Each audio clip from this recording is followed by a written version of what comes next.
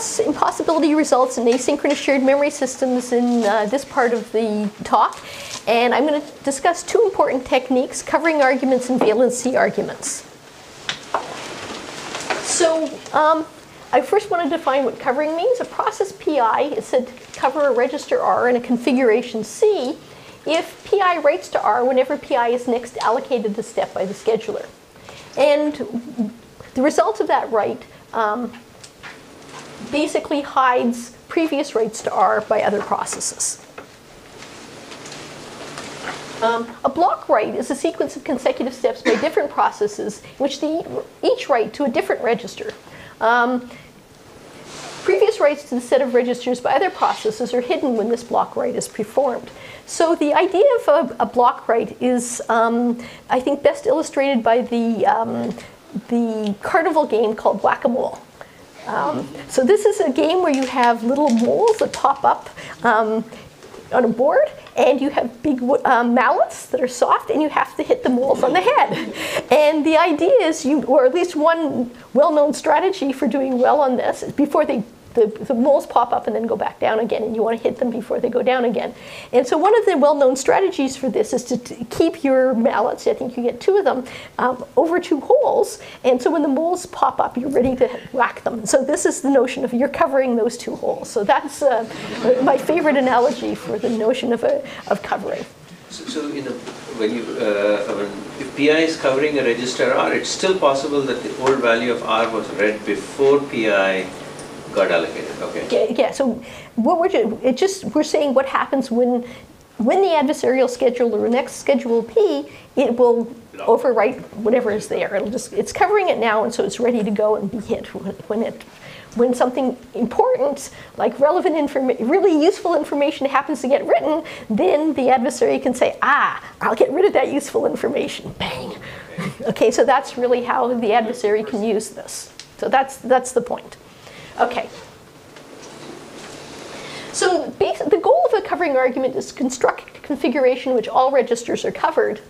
And then any execution alpha from this configuration C, if we have this execution here, can basically be hidden by a block write. Okay, so what we have is if we have this block write, then we can have some other execution going on after that. And even if this execution takes place, since whatever information it writes is going to be overwritten by this block write to every register, the same execution here can take place here as well as here. So that's the main idea, the intuition about how such arguments go. And then there's lots of details to get that to work. Registers are all the pieces of memory, or this is some subset? Well, so we'll get to that in a second. Yeah. So, all right. So, okay. So we want to construct this configuration which all are covered, and this can be used to show that any asynchronous algorithm using too few registers can behave correctly. And so, in fact, it doesn't even matter how big the registers are. It's just the number of registers. Okay, and basically the construction is inductive, with the number of covered objects increasing as the argument progresses. So we start with nothing being covered, and then we show that 1 will be covered, and then we can get a configuration where there are 2, etc., until we have everything being covered. Okay. So in order to illustrate this technique, I'm going to present the following result due to Burns and Lynch, which says that any mutual exclusion algorithm for 2 or more processes uses at least n registers. And in fact, covering arguments were first introduced in this particular lower bound. Okay, now the model I'm going to consider is an asynchronous shared memory system in which every process has a distinct ID. Processes communicate through shared read-write registers of unbounded size. So I'm just emphasizing that we only do reads and writes, and there are no faults. Okay, so pretty basic kind of model. Okay. All right, so what's the mutual exclusion problem? Because I promised this talk required no background in distributed computing. So this problem models the situation in which processes need temporary exclusive access to a shared resource, for example, a shared printer. Okay, we only want to print one thing at a time. I don't want some of your print job and my print job to be mixed up in the same page. Not very useful. Okay, So to get the resource, a process performs an entry protocol. Okay, each process has some protocol that it's going to follow. And when a process is finished using the resource, it performs an exit protocol. And a process is said to be idle if it doesn't have the resource and it's not performing its entry or exit protocol. Okay, so there's sort of four states a process can be in: either idle, then if it decides it wants to use the resource, it goes into its entry protocol. Eventually, we hope that it gets the resource, and then once it's finished, it does its exit protocol, and then becomes idle again. Okay, and when we have an idle process, we're considering it to not cover any process. Sorry, not cover any register, okay? So it basically has to have somehow from the outside, or whatever other things it's doing, the necessity for needing the resource, and then it starts doing the entry protocol. So we say that an idle process isn't covering any register. Okay. All right. Now, a mutual exclusion algorithm consists of entry and exit protocols for each process that satisfy two different conditions. The first is mutual exclusion, which says that in any configuration, at most one process has the resource. Okay, so we're not both printing at the same time. And the second is deadlock freedom, which basically says we're never in a situation where no progress can be made. So what this, more precisely, this says, starting from any configuration C in which some process is performing its entry protocol, okay, and no process has the resource, so there's something that we want to have happen, okay? There is a finite execution by processes that are not idle in C, okay, so if you're idle, you don't care, you're not really part of it, which causes some process to get the resource. Okay, we're not saying that every process is necessarily going to have its requests satisfied, but just that the system as a whole is going to make progress. That infinitely, if this goes on for infinitely often, then infinitely often processes are going to get resources. Okay, assuming that once they finish the resource, they give it up. Okay.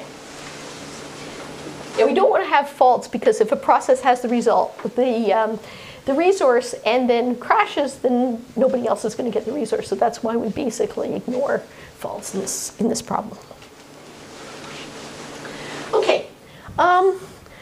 So what we want to do is, in order to prove the theorem, I'm going to prove two lemmas. And the first lemma is the following. Okay, it's going to be using a covering argument. Okay, so it says that suppose that alpha is a finite execution by some process pi starting from configuration C, and pi is idle in C. Okay, here, and when it performs the execution alpha, okay, this finite execution where it's only taking steps, eventually it's going to have the resource. So suppose this happens. Okay, we're not saying it will, but if this does, and let's let R be the set of registers that are covered in C. Okay, then what we know is that during alpha, pi must write to some register that's not in R. Okay, and we're going to prove that.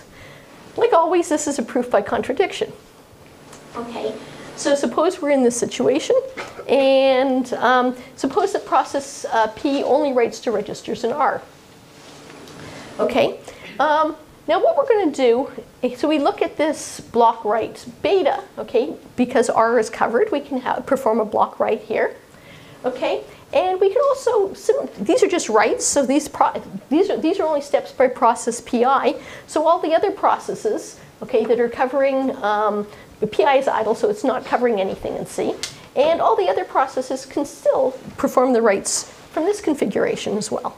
Okay, so these two configurations are indistinguishable to every other process besides process PI.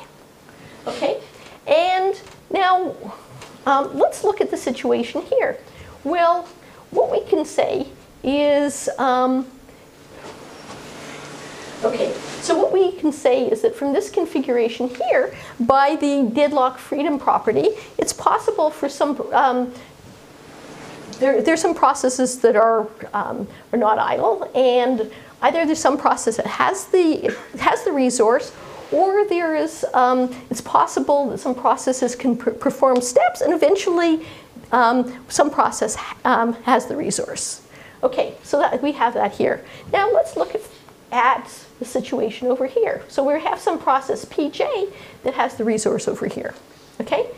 Now this same execution, okay, these steps do not involve process Pi because Pi is idle. And deadlock freedom says we don't have to involve idle processes in this. Okay, so we can perform exactly the same execution starting from here as we did from here because these are indistinguishable. Okay, but now let's look at what happens. Here we know that process Pi has the resource, and here we know that process Pj has the resource. And so in this configuration, process Pi and Pj both have the resource, and hence we have a problem. Okay, we've shown that the algorithm is incorrect. Questions? Good. Okay, so the second lemma we want to prove is the following. Okay, but before we do that, is this one here. I've written lemma 1 up on the board because we'll have to refer to it later on. Okay, so we say that a configuration is quiescent if every process is idle. Okay, so it's, you know, it's this, and in fact, the initial configuration is going to be quiescent. Okay, so nothing's happening at the beginning. Okay, so suppose we have a quiescent configuration Q, and then we can prove that from configuration Q for all k between 1 and n, there are executions sigma and delta, such that if we start in Q and perform delta, we end up at a quiescent configuration again. Okay, so all the processes are idle. We have the fact that all the registers have the same value in this configuration Q sigma and Q delta. So after performing sigma and performing delta, all the registers have the same value. Okay. In configuration Q sigma, the first k processes, P0 through Pk minus 1, all cover different registers. And finally, these two configurations, Q sigma and Q delta, are indistinguishable to all the other processes, Pk through Pn minus 1. Okay, so we're going to prove this lemma.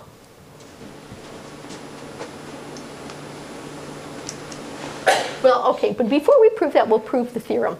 So the theorem says any mutual exclusion algorithm for n processes uses at least n registers. So we know that the initial configuration is quite quiescent. Let's apply lemma 2 with k equals n. So there's we get to an configuration where n minus 1 processes, so n processes cover n different registers, and hence we need at least n registers for our algorithm. Okay? So this lemma itself is the workhorse that we have to do. So, and essentially, by virtue of the fact that there was a line which said there are k different registers. Yes. Okay. Yeah. They cover k different for each k. Yeah. In particular for n, we can get that. So what we're basically, we'll show that basically we'll start from this will be an induction, and we'll build this up, and as long as k is less than n, we can extend the induction one more step. Okay, so that's really what's happening. Okay, so the proof of lemma 2 is by induction on k, and the base case is k equals 1. Okay, so so by deadlock freedom, there's an execution alpha by p naught in which P naught gets the resource. So we're starting with this quiescent configuration, and process P naught all of a sudden now says, I want to start, I'm in the only non-idle process, I would like the resource. And so from that configuration, not necessarily from Q, but this one additional step when it decides what it wants to do, that it wants this. So it's the only non-idle process, so eventually you can run it, and there's some execution in which P0 gets the resource, okay? And by lemma 1, during this execution alpha, P has to write to some register. Okay, well, because in the configuration Q, okay, there's nothing covered, so we have to write to something that, okay, we're starting from some configuration Q in which nothing is covered. Okay, and so it's going to write to some register. So what we're going to do is look at the longest prefix of alpha that contains no writes. Okay, so there is going to be at least one write in the sigma, and we so in alpha, and we take sigma to be the longest prefix that contains no writes. And so what we're going to do is sigma is going to be that, and delta is going to be the empty execution. Okay, so let's see what's happening. Well, first of all, since Q is quiescent and Q and delta is the empty execution, certainly Q delta is quiescent. Now, all registers have the same values in these two. Well, none of the registers have changed here. But in fact, during sigma, there weren't any writes, so none of the registers have changed value here. Okay, so that's still okay. P covers one register in Q sigma because we're letting it run until it's just about to write, so it's covering something. When it next allocated the step, it'll write, because that's we took sigma to be to make that happen. And Q sigma and Q delta are indistinguishable to all other processes. Well, nothing else has been written, so nothing else has happened. None of the other ones have taken steps, so they have no way of getting any information about what's happening. So as far as they're concerned, they can't see what process P0 has done, and so we're done. Okay, so that's the easy base case. Okay, so for our induction step, let's let K be less than, this was supposed to be N, and assume the claim is true for R. So by the induction hypothesis, from any quiescent configuration Qt, there are executions sigma t and delta t that satisfy the claim. Okay? Now, we know that this is quiescent, this configuration is quiescent, and these two configurations are indistinguishable to all other processes, okay, besides P0 to Pk-1. So they, we know that they're idle in this configuration. Okay, so what we're going to do is consider, okay, so remember that in Qt sigma t, so satisfying the claim, okay, they cover different registers. And so let's beta t be the block write by these processes starting from this configuration. Okay, so they're covering them. We can do the block write. And now let's consider, after that block write, let's let gamma t be a finite execution by those processes that results in a quiescent configuration. So basically what's happening is, I mean, these are the only, everything else is idle. These processes do their block writes, and we're going to let one of them, by deadlock freedom, one of them will be able to go to the entry, do its entry section, get the resource, and then we let it go away and then become idle, and then we let another one go, and eventually there's an execution in which all of them are idle. Okay, so that's what we have here with this gamma t. Okay, we just let all of the rest of them finish up, so we're back into a quiescent configuration. So this is what we have here. Okay, so we start with Q being Q1, and we apply this, and we have the delta 1 going down to quiescent, and we have this sigma 1, beta 1, delta gamma 1 going to another quiescent configuration Q2. And from Q2, again, we have a delta 2 and sigma 2, beta 2, gamma 2. Okay, so we could do what we just did on the previous slide over and over and over again. Yes? I'm sorry. Could you explain again why such a gamma t must exist? Okay, so what we have, so all right, let me go back there. Okay, so we've done the block, so all the other processes are idle, and now what we have is we have the first K processes are doing a block write, so they're doing something, they're not idle. Okay, so they might be doing their exit protocol, their entry protocol. And so eventually, by deadlock freedom, we know that from this configuration, either there's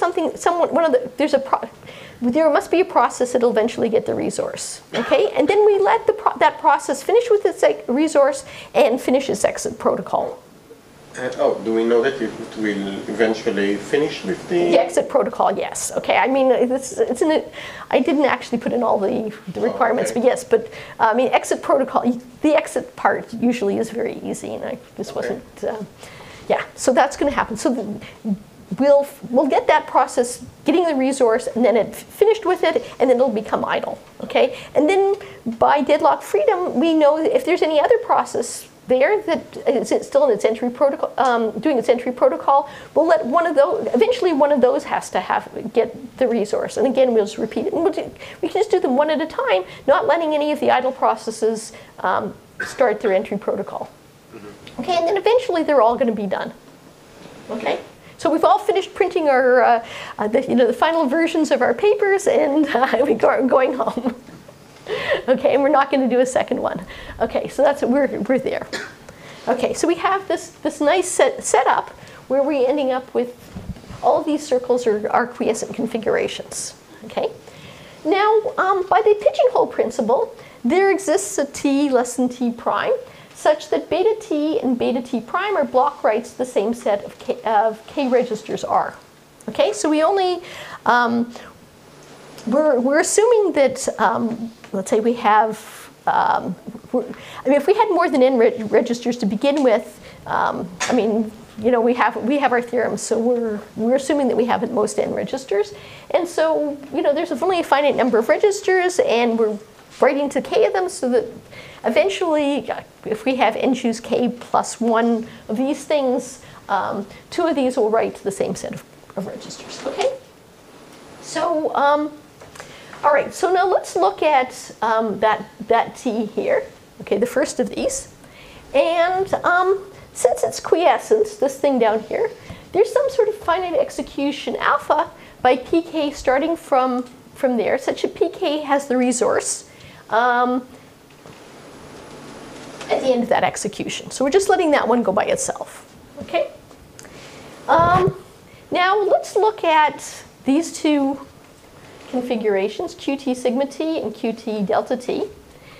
Now they're indistinguishable to process pk, and all registers have the same values in these two configurations. That was part of our there were some things that we got from the induction hypothesis. Okay, so we know that alpha can occur starting from this configuration as well as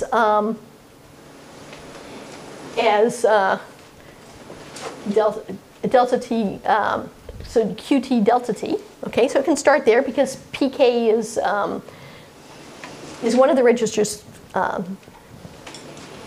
It's not one of the first k registers, it's the k plus first register. Okay, so alpha can occur starting from that because these two are indistinguishable in this process pk. And since pk has the resource after alpha when it starts from qk delta t, it also has the resource when it starts from qk sigma t. Okay, so we have that. So let's see that at the beginning of the next one. Okay, so we did look at whatever the execution was that takes us to qt up at the top. I've put that there, and then we have the sigma t there. Okay, and okay, we have this, and then we have some additional. Let's see, I have this here. Okay, so then we have the rest of this execution that takes us to qt prime, and I have this delta, this thing here that takes me to, oops, that was, yeah, yeah, okay, so, yeah, so I have this additional delta t prime that goes down here, and I have a sigma t prime that goes over here. Okay, so that's the setup, and we have this execution alpha I just talked about in the previous slide. Okay, in which process pk is the only process taking steps. Okay, by lemma 1, it's an execution in which process pk is eventually going to get the resource. So by lemma 1, during alpha, pk has to write to subregister not an R. Okay, because in this configuration up here, okay, the registers in R are covered. Okay, that's what we knew. Okay. Okay, so pk has to cover a register, not an R. And since pt is a block write to R, each register has the same value after this block right here and after this block right here. Okay? So the rest of that execution, from here on and here on, okay, this one can take place, it took place over here, it can also take place over here, because everything's the same, and it's not involving any step, it's only involving steps of the first k-1 processes. Okay? Okay, so that's what we have here, it's only starting, okay? So what we're going to do is define sigma. So sigma is going to be this whole execution here is going to go along here, come down here, go all the way here, and end up here. So that's my execution sigma. Okay, and what I'm going to do for delta is I'm going to go along here, go all the way along here, and follow the delta t prime down here to, and I'm going to call that delta. Okay, so in one case I'm going for the sigma, I'm going along here, and for the delta, I'm going along here. Okay.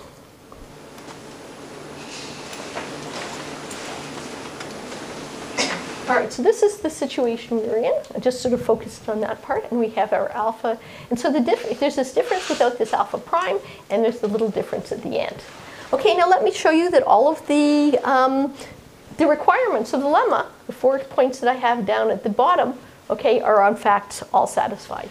Okay, Q delta is quiescent. Why? Well, QT, we were in QT, and we've had this execution delta t prime, and that led to something that was quiescent. That was part of our induction hypothesis, so that one's good. All registers have the same values in here and here. Okay, so why is that? Well, we know that all registers have the same values here and here. Okay, that was by the induction hypothesis.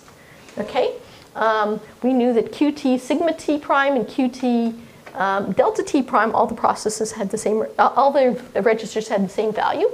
Okay, and what we also know is that, okay, we don't have any, the write doesn't take place here.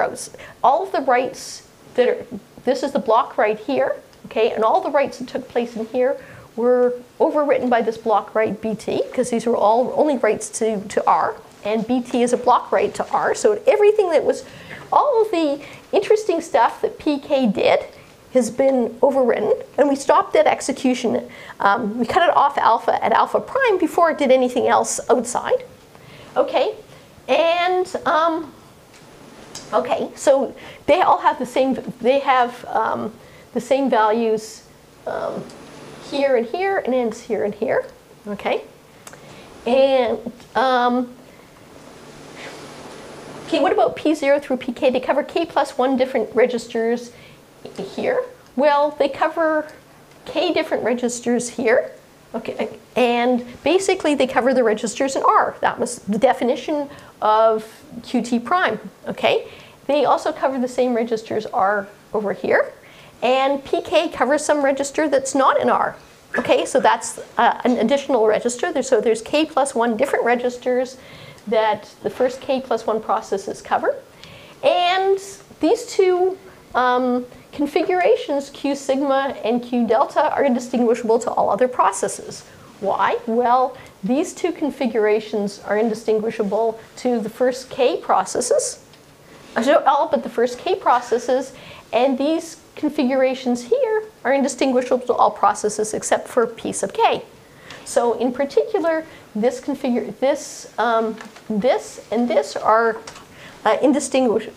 These two configurations are indistinguishable to process K plus 2 up to n minus 1. So what we have here is a proof of lemma 2, or at least a proof of the induction step, and hence we have lemma 2 proved, and as I said earlier, we have a proof of the theorem Paul.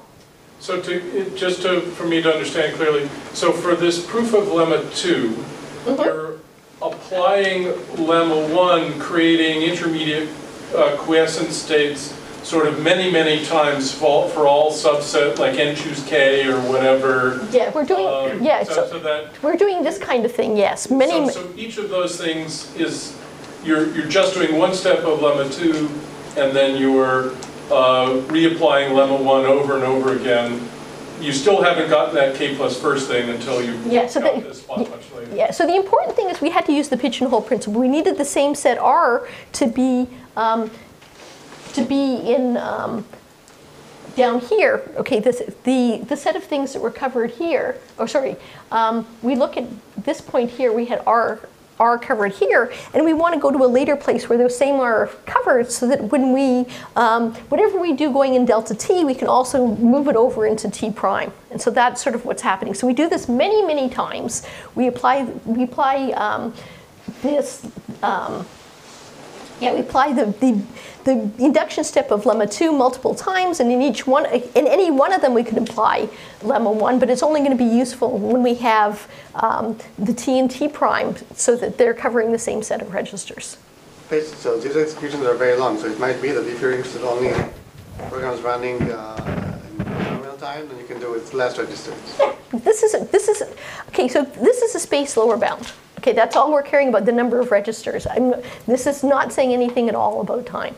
Okay, and in fact, covering arguments typically are just used for space lower bounds. There are some situations where you can have space and time in some funny ways, but you're only going to get even higher lower bounds if you limit the space, limit the time, right? I mean, No, on the contrary, it might be that there is some algorithm which works as far as your algorithm that's only n to the 10 steps. And the first problem is that if you're doing n to the 10 steps plus 1. no, but I mean, okay, but No, that but algorithm wait, you never only have to allocate the guarantee resource. mutual exclusion. yeah, so we have to guarantee mutual exclusion, and we know that in lemma 1 we're going to get this kind of thing. Okay, and one of the things that's important about mutual exclusion is a long-lived problem. Okay, we expect that the printer isn't going to die, and that people are always going to have papers that they want to print. Okay, so if you're going to restrict it to say, well, we're looking at mutual exclusion where each process is going to wants to get the resource only once, then you might be able to have a more efficient algorithm. But that's not the case here. Okay, so we're looking at this long-lived problem that once we've used a process, it's got the resource and become idle again, we can use it again and again and again. And so it's really crucial for this particular result. Other questions? So this is one of the easier covering arguments. But it's also a classic. It's the kind of thing that you would see in a standard introductory course. Okay. And that was, okay, so that's the end of the claim. And now I'm going to, so if you got a little lost at the end, even so, we're going to switch completely to a different problem using a completely different technique. Okay, so what I want to now do is talk about valency arguments. So this is a completely different thing, and it's what we're going to show is an impossibility result. Okay, and the problem we're going to consider is consensus. So consensus is mutual exclusion, consensus, leader election. Those are sort of some of the major building blocks for distributed algorithms, and we study them over and over again because we have so many different models, and it really helps us because they're so fundamental. It helps us understand the distinctions between the models. Okay, it's not that I really care about consensus so much, but it's just a very nice problem to work with. Okay, so here's the sort of high-level diagrammatic view of consensus. So each process has an input, and what we want to do is have all the non-faulty processes agree on the same output, and that output has to be one of the inputs. Okay, so that's this is a standard picture for that. Okay, so more formally, each process PI has a private input value VI, and each non-faulty process has to output a value after taking a finite number of steps. So either it crashes or it has to output a value. And these values have to satisfy two additional properties. Agreement, which is that all output values are the same. Okay, if they don't have to be the same, it's pretty easy. Validity, the output value of each is the input value of some process. Again, if we don't have validity, we could just say, all right, everybody decides 0 always, and it's not interesting. Okay, so I mean, with agreement, we could just say everybody, take your own input value and output it, and then again, it's not interesting. Okay. So this is the consensus problem. Okay. All right, so no problems with that. Okay, so now I want to talk about valency arguments. And valency arguments were first introduced in order to prove the impossibility of solving consensus in asynchronous models. And so I'll start by giving the definitions and a little bit of the background for this. So a configuration C is said to be V univalent if all executions starting from C output V. Okay, so univalent means there's only one possible output, and we put the V in front of it to say that's the only possible output. And we say it's bivalent if there are two executions starting from C that output different values, in particular, let's say 0 and 1. And output means a single processor or all? Okay, no, some the whole program. Yeah, whatever.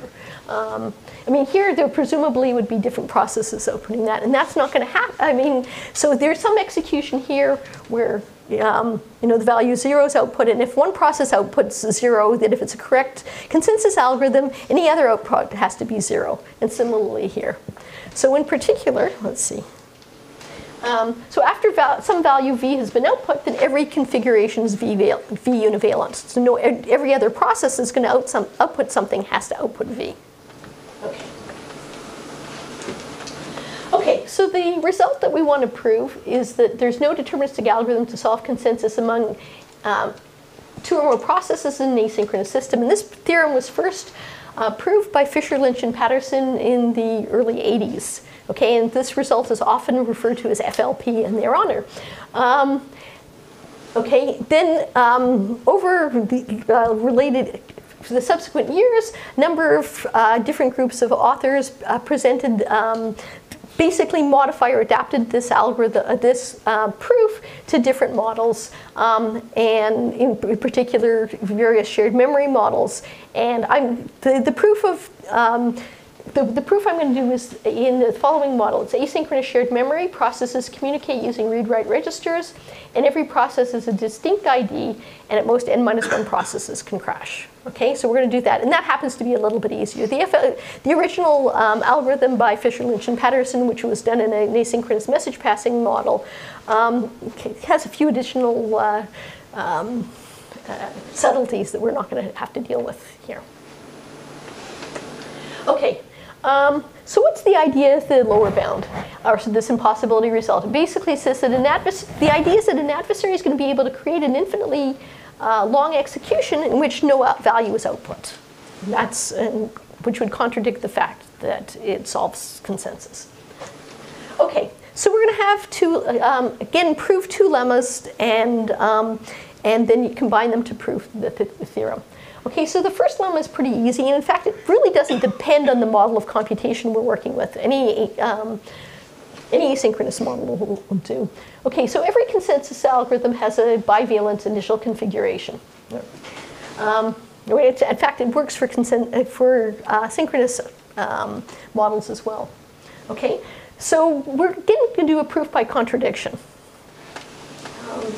And so we'll assume that all initial configurations are univalent, and we're going to focus in on some of the initial configurations. So let's let C0 be the initial configuration where every process has input 0, and let's let Cn be the initial configuration where every process has input 1, and C1 is a configuration where process 0 has input 1 and all the rest have input 0, etc. Okay, so that's formally defined there.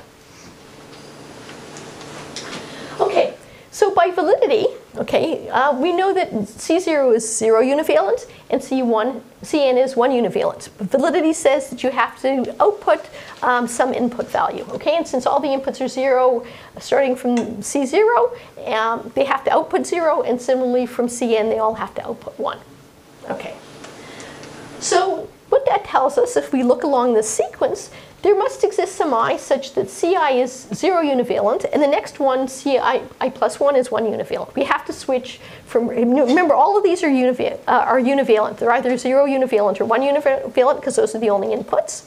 Okay, so somehow, someplace we have a bunch of reds, and somehow at some point it's going to switch to blue. And we're going to look at the place where these two consecutive input configurations differ. Okay. So now let's consider any execution. What do we know about Ci and Ci plus 1? Well, the only difference is process P sub I, which has input value 0 in configuration Ci, and it has input value 1 in Ci plus 1. Okay, now the idea is if this process Pi crashes before taking any steps, other process can't tell. Okay, so yeah, to all other processes, Ci and Ci plus 1 are indistinguishable. And if we look at any execution alpha starting from Ci, which doesn't involve a step by process Pi, i.e. the process Pi crashes before taking any steps, the other processes can't tell. There's no way they can tell the difference between those two, okay? Because it's only, the input for process PI is only stored locally. Okay, so if we look at alpha starting from CI, if the other processes have to output 0, but we take that same execution starting from CI plus 1, they're going to have to output 0 because of indistinguishability, but that violates the assumption that CI plus 1 is 1 univalent. Okay, so that's a fairly easy example of valency. Okay, so the next lemma says that from every bivalent configuration, there's a step that leads to another bivalent to a bivalent configuration. Okay, okay, so now when we have this, what we know is that, okay, so now we can prove the theorem. So there's no deterministic algorithm to solve consensus among, okay, so yeah. So this implies that there's an infinite execution consisting only of bivalent configurations, which violates weight-free termination. Okay, why? Well, the initial we start with an initial configuration that's bivalent, and we know that exists by lemma 1. Okay, by lemma 2, from that initial bivalent configuration, we can get to another bivalent configuration. From that one, we can get to another one, okay? And we can get to it. There's an infinite sequence of these. Notice that no process is output because once a process is output a value, the configuration is univalent. Okay, so we have an infinite execution and that violates weight-free termination. So it remains to prove lemma 2. So, the reason there's options and choices on where it can go is because of the processor or the adversary? So what we have, we're this configuration, and there are, I mean, if there are two processes, P0 can take the next step or P1 can take the next step. It just chooses, yeah. So if we're dealing, since we're trying to construct a bad execution, the adversarial scheduler is going to schedule this process, then that one, etc. And so we can get that. Yeah. Distributed computing is really nice because we have this strong adversary that lets us do all sorts of good things and makes my life and every lower bound prover happy. Special year can from now on do just distributed computing lower bound. Yeah, exactly. Maybe I convince you that these are pretty and fun. Okay, so this is what we want to just prove lemma 2. Okay, so again, to obtain a contradiction, suppose there's a bivalent configuration C such that all steps lead to univalent configurations. Okay, so here we have this bivalent configuration C, and they're without loss of generality, let's suppose that the next step by process P0 results in a 0 univalent configuration C0, and the next step S1 by process P1 results in a 1 univalent configuration C1, okay, without loss of generality, otherwise we rename things. Okay, now we're then going to do a proof by cases, okay, and we're going to get a contradiction in each case. So first of all, let's suppose that let's look at step 0 and step 1 by process P0 and P1, and suppose they access different registers, okay? Well, what happens, let's see what happens when we do S0 and then S1. Or do S1 and S0. Okay, just do them in opposite orders. Well, in fact, since those are two different registers, the results are going to be exactly the same. We end up in exactly the same configuration. Each process is each of P0 and P1 are going to have the same states because they're working on different processes. They don't interfere with on different registers, so they don't interfere with one another. And if they're writing to them, they're different ones, and so they're not going to overwrite or interfere with them as well. So the values of all the registers are going to be the same here. Okay, so now let's look at an execution that comes this way. Okay, well, because this is 0 univalent, this execution is going to have to decide 0. But if it comes down here, it's going to have to decide 1. But the processes can't distinguish between these two, and so this is impossible. Okay, good. All right, suppose that S1, so the steps S0 and S1 are reads of the same register. Okay, so we've dealt with the case when they're accessing different things, and they're now accessing the same one. So again, we're going to get the same situation. If you read first and I read, or the other way around, it doesn't matter. We don't change anything, and we're going to get to the same configuration, and we're going to have exactly the same problem. So this can't happen. Okay, so the third case is that they're both accessing the same register, and at least one of them is going to write. So let's just say, without loss of generality, S1 writes. Okay, it could be that S0 also writes. I don't care, but it doesn't really matter. Okay, so let's look at what happens. Okay, let's look at this configuration C1. We get there, and then the configuration C2 when process P0 takes its step, and then process P1 takes its step. Okay, now what do we know about that? Well, as far as process P1 is concerned, these two configurations are indistinguishable because all it knows is it did its write. Okay, it got back an acknowledgement, so it's fine. And what do we know about the value of the registers? Well, it might be that process P0 read, so it doesn't matter. Or it might be that it wrote something that register, but then process P1 overwrote in step S1. So whatever it is, here and here, that register is going to have the same value. Okay, so if we have this execution from here that decides 1, okay, this is 1 univalent, so the execution by process P1 from here is got to decide 1. It keeps on going until it decides. We can also perform that same execution from here, and it has to decide 1 because it's indistinguishable to process P1. Okay, but that violates the fact that this is a 0 univalent configuration. Okay, so in all the cases we've we've contradicted what's happening. Paul. So you get to assume that in alpha P1 is the only one who is operating? I can. I mean, I'm the adversarial scheduler, and I can do that. Remember, so the thing that I'm doing here is I'm allowing up to n-1 processes to crash. So it's okay. This is wait-free termination. And so as long as, if it keeps on getting steps, it's going to have to eventually decide or output a value. In the Fisher-Lynch and Patterson, that's where some of the things you can actually get the same result if even only one process crashes, and then you have to worry about some fairness conditions and stuff. So there are lots of other things you can make this result stronger, but I wanted to give you the main idea. Okay, so we've now proved that we have no deterministic algorithm. Okay, in an asynchronous shared memory model, no wait-free consensus algorithm. Okay. Cover all the cases. Yeah, there were 3 cases. So what about the 3 cases? They access different registers. They read the same register, and at least one of them writes to that register. This without when one of them writes, this is without loss of generality. Yes, one, yeah. It doesn't matter which one it is. Even if S0 is a write, it wouldn't matter. Yeah, it doesn't matter. Whether it's a write or a read, it doesn't matter. Because what happens is, whatever this write is, the result of the value in that register, it's the same register, is now going to be fixed by the write to that register by process P1. Questions? Okay.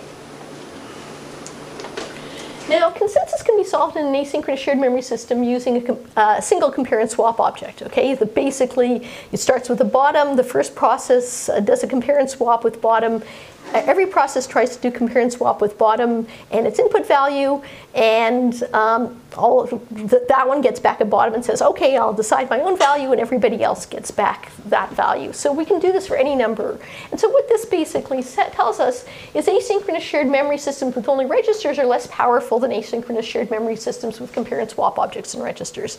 And in fact, real systems, real distributed systems all have compare and swap objects, and most of the interesting algorithms actually use compare and swap. But for the purposes of the talk and just to keep the model simple, I've sort of ignored all of them, and we've just focused on read-write registers. But there's a lot, and the valency arguments can be adapted to, not to compare and swap objects, because obviously you can do that, but other kinds of objects you can show can do consensus for some number of processes, but not more. So for example, if you just have something called a test and set object, it can solve consensus among 2 processes, but not 3, etc. Okay? A queue, if you have a queue, it can solve consensus among 2 processes, but not 3. And so similar kinds of valency arguments can be used there. Okay.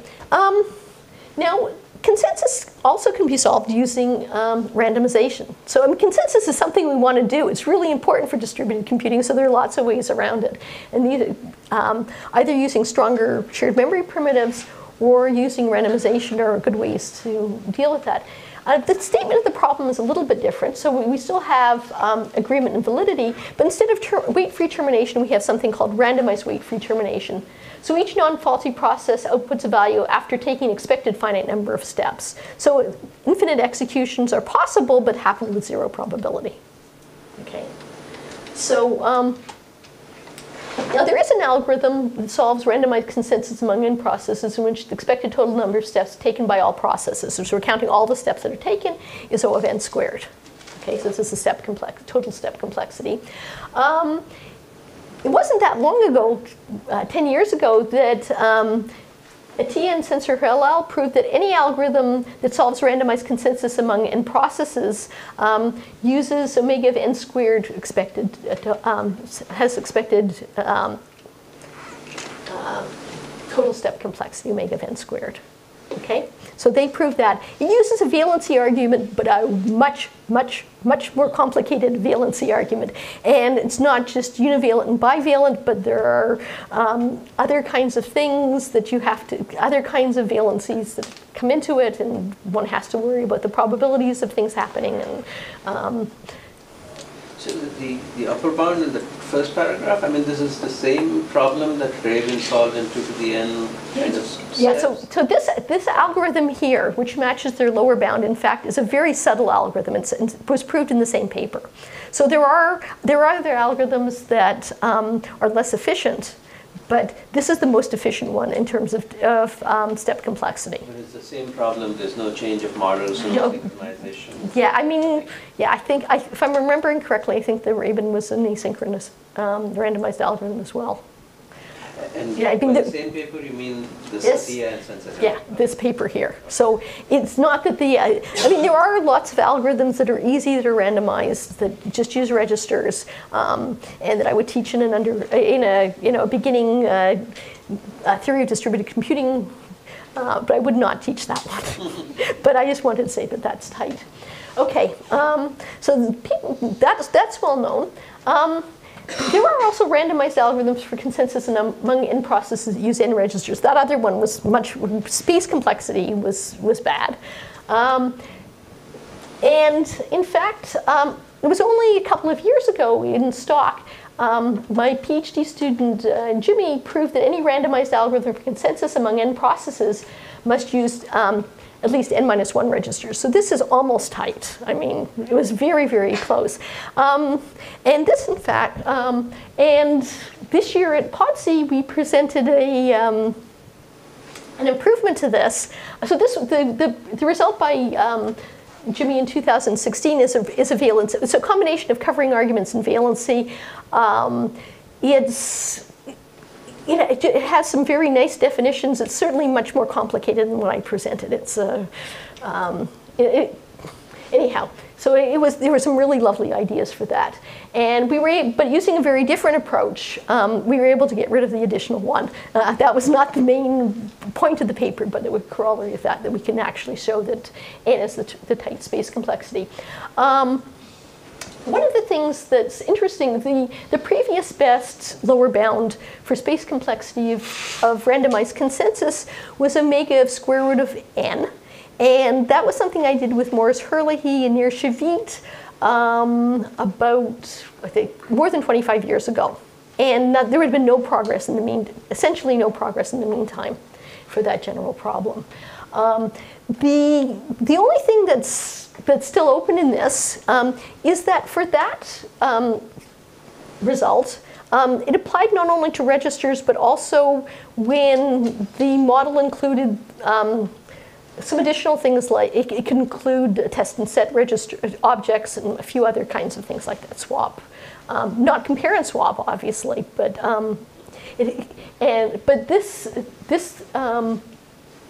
this lower bound only applies for registers, as does this. Okay, and so that's still open where the space lower bound, when we have more powerful objects, can be extended. Obviously, with compare and swap, we can do it with one object, and that's easy. The algorithm I gave you before. So that's an open question that still exists. Okay. Is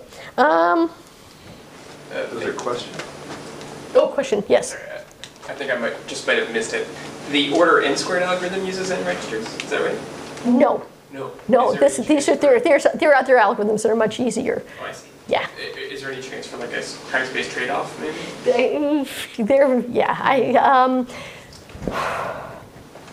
I don't know. I don't think people have actually thought about the time-space trade-offs between those. Yeah, I mean there are this lower bound here. There's an improvement that says that there's a variant that says every process has to perform omega of n steps. So there's a strengthening of that. Just not overall, but in fact every process has to perform omega of n steps. So they had that later on. But in terms of the trade-off between space and time, there hasn't been anything that's been considered. So yeah, that would be the techniques are fairly different. So I'm not. I'm not sure. It would be. I wouldn't see an easy way of combining them to get any sort of trade-off. Okay. I want to just mention the last couple of minutes one additional problem called k-set agreement. That's a generalization of consensus. So this is exactly the same in that each process is a private input value vi, and each non-faulty process has to output a value after taking a finite number of steps. Validity, the output value of each process is the input value of some process, which is exactly the same. The difference is that at most k different values are output. So the case k equals 1 is consensus. The case k equals 2 is the situation where you're in this gourmet restaurant and the chef will only make 2 different dishes for the table, and everybody at the table has to agree on which main courses they're going to order. Okay, so that would be the case of k equals 2. So this. They're all very practically motivated problems. Exactly. Anyhow, this problem also has a long history of being studied in theory of distributed computing literature. And there are randomized, so again, it's a generalization of consensus, and so there's not going to be any deterministic algorithms, but there are randomized algorithms. For k-set agreement among n processes, it use n minus k plus 1 registers. And the actual result, the main result that we proved in the Podsy paper that I was referring to a couple of slides ago was that any randomized algorithm for k-set agreement among n processes must use n minus 1 over k plus 1 registers. So there's still a gap from n minus k to n minus 1 over k, so that's a big gap. What was nice is that prior to this, the best lower bound was 2. Okay, so there's still a big gap, and there are lots of other fundamental problems. I have a book, a monograph. Hagit and I have a book on all. This is organized by technique, so each chapter is a different technique, and there isn't. The only thing was that we didn't put in any communication complexity results there, and presumably in the next version we will. Anyhow, are there any other questions? Well, thank you.